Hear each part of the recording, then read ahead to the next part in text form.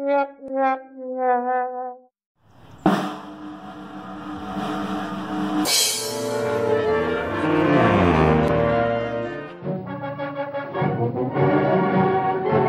city of Chatfield, established in 1853, has a long association with bands and band music performance. The first band was organized in 1883, and in 1885 the Chatfield Town Council set up a tax appropriation to fund summer band concerts. In 1969, Jim Perkins, with his trademark waxed mustache, took that tradition, gleaned the names of former high school area band members, and asked them to join a brass band to perform at area events. The first rehearsal was held on October 1st, 1969. In a year's time, they had already added woodwinds and made 21 appearances. As the band's size and reputation grew, they scheduled over 30 concerts a year, including appearances at the State Fair and an annual Veterans Day concert. In 1973, the Chatfield High School Band and the Brass Band performed summer concerts in the Chatfield City Park. In September of 1973, the band invited women to join them for the first time.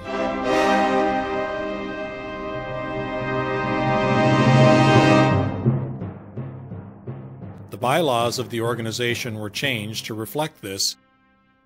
In 1973, fundraising began for a bandwagon. John Williman, who played clarinet in the band and worked for IBM, designed the expanding wagon. The Southeastern Vocational Center provided free labor with building trade students from Chatfield, Preston, and Harmony. John's design used a mobile home chassis as the base. On the road, the wagon is 8 feet wide, but for parades it expands to 12 feet wide. It is 26 feet long, with 3 level platforms. The bandwagon was dedicated in 1976 by Merle Evans of Ringling Brothers Circus fame. The original bandwagon is still in use today, reminding people that Chatfield is Bandtown, USA.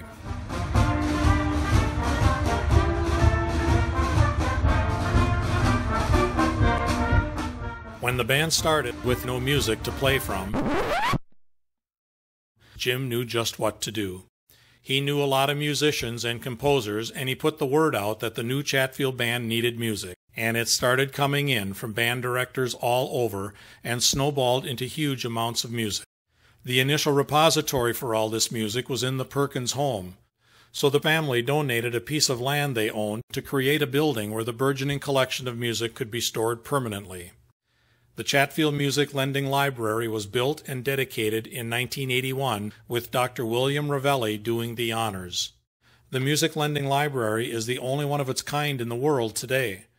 The library has collected and cataloged more than 47,600 pieces. The largest portion is for band music. The library is a nonprofit organization funded solely by memberships, fees, and donations. In 1982, the band traveled to Washington, D.C. There they performed with the Baltimore Symphony and with the U.S. Marine Band at the gravesite of John Philip Sousa. In Baltimore, on the same trip, we stood between the stage containing the Baltimore Symphony Orchestra and the first row of seats in the theater. The building was packed and the spotlights were on us when we alternated playing Stars and Stripes Forever with the orchestra. On the return trip home, one band bus was involved in an accident in which 48 people were injured. Jim Perkins passed away in 1990 at the age of 54. Members of the band met and formed a board of directors with Ray Thompson as president. Mindert and Wilhelmina Zylstra volunteered to manage the Music Lending Library. Lou Rabick continued as band director. The Chatfield Brass Band has had 5 band directors in its history. Vern Anderson led the band from its origination in 1969 through 1973. In 1973, Dan Reesness led the band until 1975. In 1975, H.L. Hal Lindstrom, took the podium and led the band until 1984. From 1984 through 1997, Lou Rabeck was the band's director. In 1997, Carmen Narveson stepped to the podium and took the baton. Carmen continues as the band's director today and has been the longest operating band director in the Chatfield Brass Band's history. The Chatfield Brass Band has had the pleasure of playing at many venues over the years. At St. Mary's Auditorium in Rochester, Minnesota in 1971, when the band was still all men.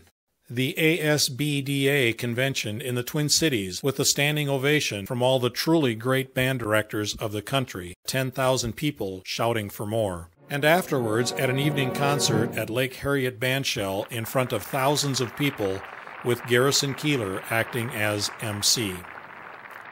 The Chatfield Brass Band, H.L. Lidstrom, the director.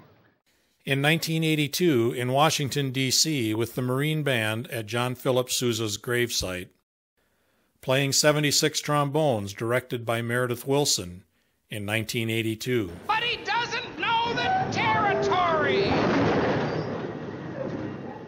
River City! Riding 12 feet high on a circus wagon drawn by 4 horses and trying to play marches during Chatfield's Western Days Parade.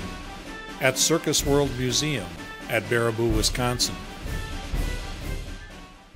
As part of Pilot Mound's Lutheran Ice Cream Social for over 40 years. For Rochester Fest concerts and parades, as well as in a snowstorm during Rochester's Loyalty Day Parade.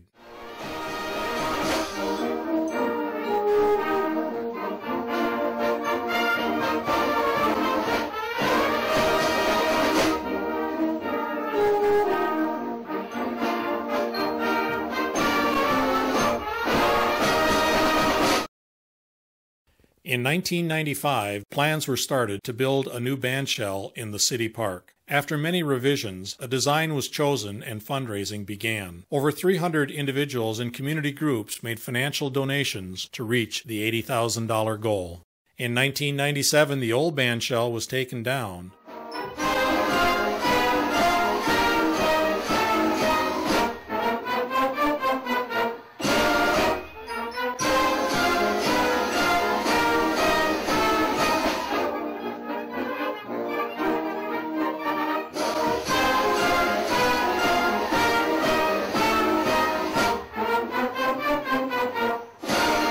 The new building was completed and dedicated in June of 2000 at the band's 30th anniversary concert and celebration.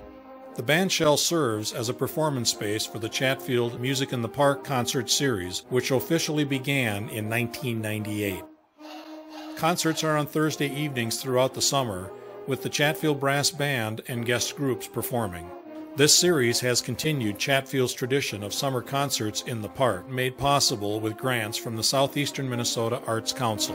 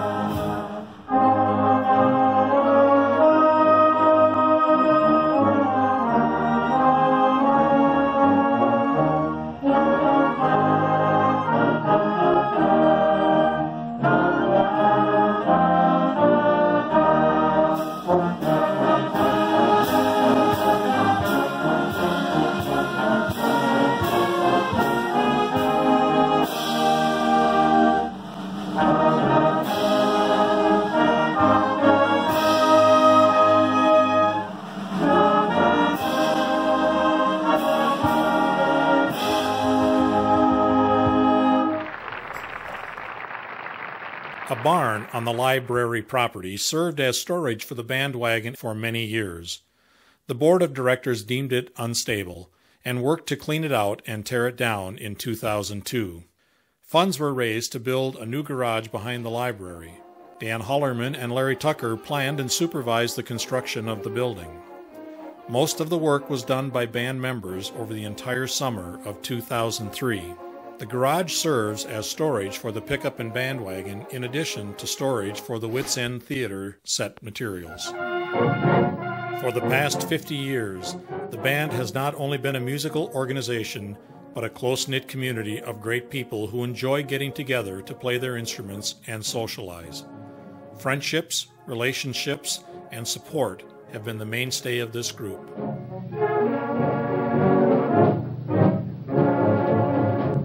In 1977, band member Rita Kramer described it best.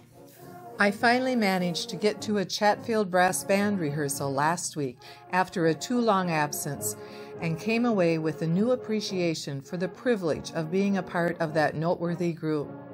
And I suspect that's at least part of what keeps players coming from all over southeastern Minnesota. It's quite literally an opportunity to sit down and blow your troubles away. Frustrations fall away. Tensions melt. Problems are seen in better perspective after an evening of Carole King marches, Broadway show tunes, rambling overtures, and pop tunes of bygone years. Would that everyone could have such a delightful diversion.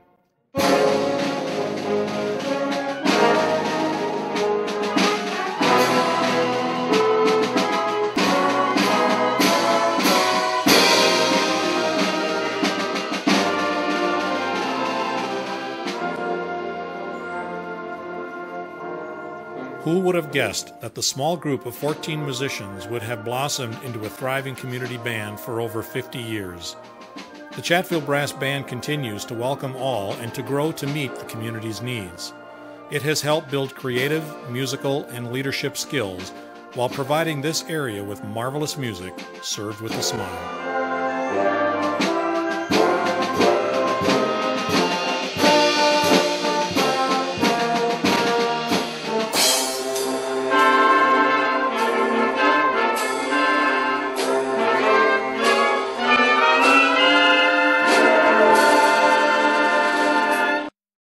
Without the efforts of one man, he would enjoy being here tonight. Everyone could share in his laughter. Remember that? That man is Jim Perkins. There is a plaque honoring him on the wall.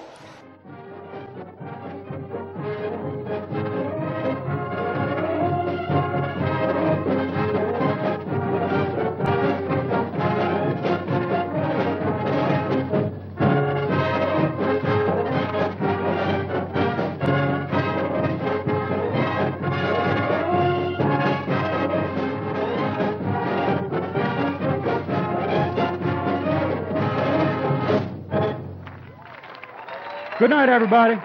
Good night. Good night.